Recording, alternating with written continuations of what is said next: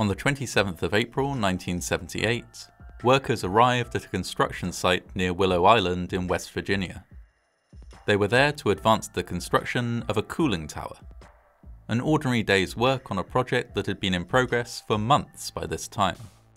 One tower was already completed, and the second was well underway.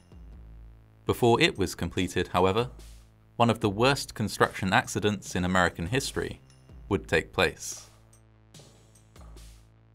Throughout the 1970s, many coal-powered power plants were built along the Ohio River to help meet the growing demand for electricity in the United States. One such power plant was to be built near Willow Island, a small unincorporated community in Pleasants County, West Virginia. The Allegheny Power System, an electric company founded in 1925, was behind the $677 million build, and they hired a New Jersey-based contractor, Research Cottrell, to construct the two cooling towers for $12 million. Research Cottrell had a great deal of experience in the field, having built 35 cooling towers around the country at that point. The two towers were to be 131 meters or 430 feet high. They would be similar in design to most standard cooling towers, a hyperboloid or hourglass-shaped concrete tower that was hollow on the inside. Research Cottrell had patented its own method of building such towers, a method that the company considered so advanced that the blueprints often weren't kept on site due to fears that they would be stolen. The conventional method for the construction of cooling towers involved a freestanding scaffolding built from the ground up, which would be constantly built higher to keep up with the height of the tower. This conventional method was time-consuming and expensive. Research Cottrell's preferred and proprietary method was much more efficient. Instead of building a scaffold tower from the ground up, they used a scaffold system that could be secured to the tower itself, and moved upwards using hydraulic jacks as the tower was built higher. A system of cranes was also attached to the scaffolding to allow the hauling of materials. Each day during construction, a 1.5 meter, or 5 foot, layer, or lift, would be added to the tower.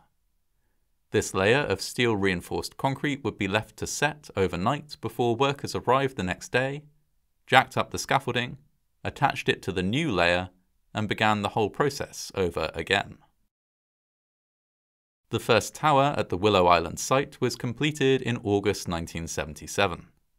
Work begun on tower number 2. By late April 1978, the second tower was built up to a height of 51 meters, or 166 feet. It was a cold morning on the 27th of April 1978 as a team of concrete workers, carpenters and steel workers, 51 people in total, made their way up to the scaffold system to lift number 29 to add that day's concrete.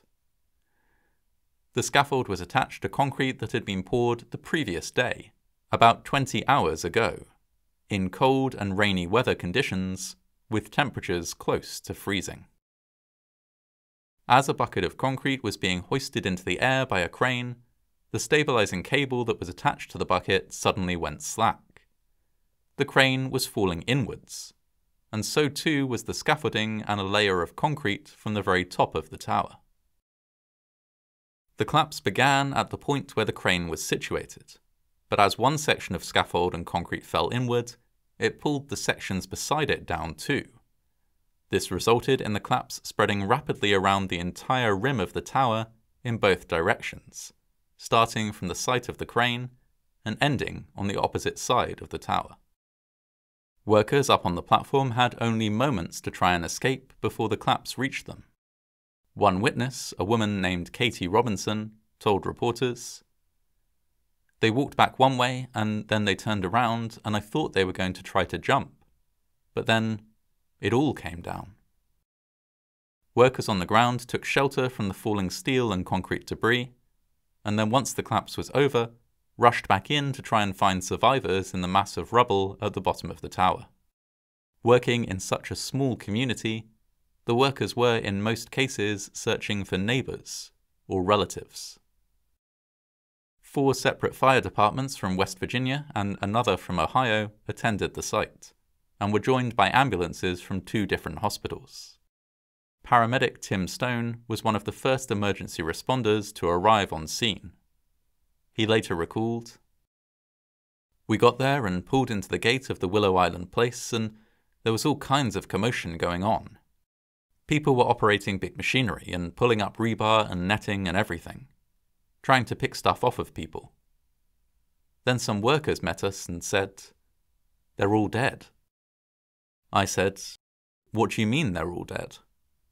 And they said, 'Yeah, there's like 50 of them, and we've checked, and none of them are alive.'" This assessment turned out to be correct. Whether they had fallen with the scaffold or attempted to jump clear before the collapse reached them, all 51 workers who had been on the scaffold at the time of the collapse had been killed. Though a fall alone might have been survivable, in this case it was not, as many victims either fell onto rebar or other construction material, or were hit by falling concrete and scaffolding. A surgeon who had been sent to the site to provide emergency care to the wounded was sent back to hospital. There were no treatable injuries. The premises of the volunteer fire department of nearby Belmont was turned into a temporary morgue. Distraught family members were led there to identify their relatives. Many were so badly injured that they could only be identified by the contents of their pockets. As the recovery operation continued, residents of the area offered support wherever they could, providing food and coffee for emergency workers, and helping to complete paperwork, including death certificates. Most residents knew at least one person who had died, and in some cases, many more. Local woman Angie Steele lost almost every male member of her family in the disaster, 11 in total. The Occupational Safety and Health Administration, or OSHA, sent an investigation team, who arrived on the day of the accident. Another team from the National Bureau of Standards joined them 2 days later. The accident had, understandably, garnered nationwide attention and sympathy. President Jimmy Carter visited the site to offer his condolences a few days after the disaster. The report into the disaster concluded that the cause of the collapse was the imposition of construction loads on the shell before the concrete of Lift 28 had gained adequate strength to support these loads. In short, the concrete hadn't been given enough time to set in order to be strong enough to support the scaffolding. This was partly down to the weather.